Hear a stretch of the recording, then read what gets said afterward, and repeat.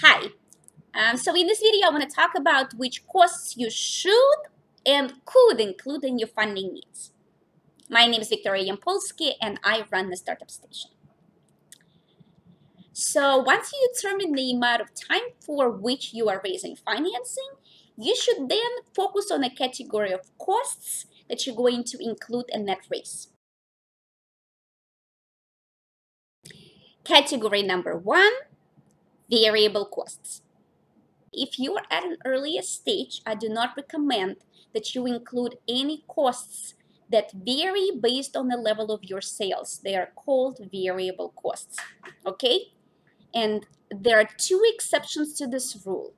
Number one, if the variable costs are greater than your revenues, so there is a gross loss that you are realizing, then that actually generates a capital need for you, and then you should consider revenues just in this case. For example, it could be that when you're launching, you are going to institute a referral program and going to incur a cost just in the beginning to drive up user numbers.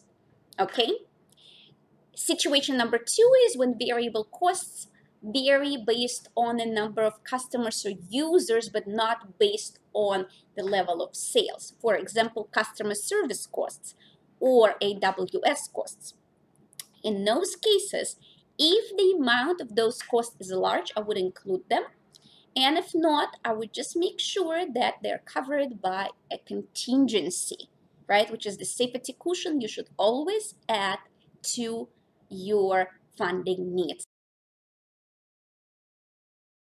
Category number 2, fixed costs. And here we're talking about salaries, marketing budgets, bookkeeping expenses, legal expenses, office expenses, meals and entertainment, travel, etc.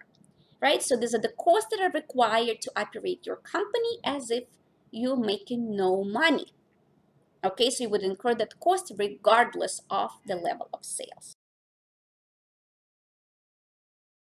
Category number 3 is working capital.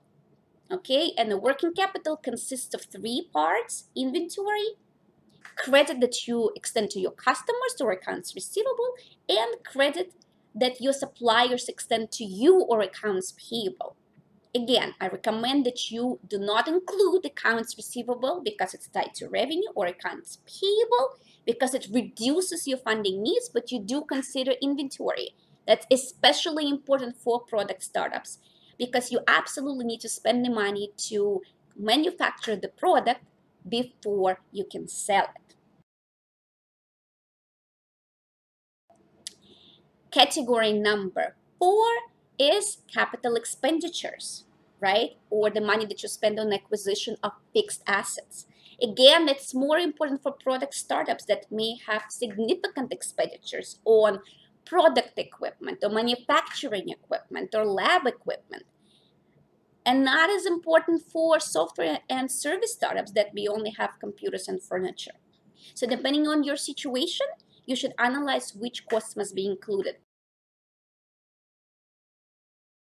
Of course, in the end, as category number 5, we should always include a contingency. It typically varies anywhere from 10 to 20% of the subtotal amount. If you want to learn more about all of the accounting concepts I mentioned here, please take course number 1. And as always, let me know if you have any questions. Thank you for watching, and I will see you next week.